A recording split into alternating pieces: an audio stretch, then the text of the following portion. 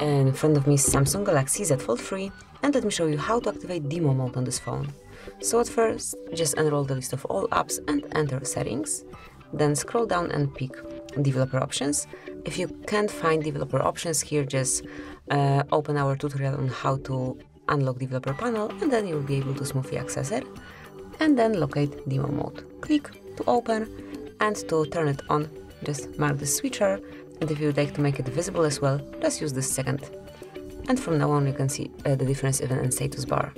So that would be all. This is how you can activate demo mode, and whenever you would like to exit it, just unmark this first switcher. So that would be all. This is it. Thank you for watching.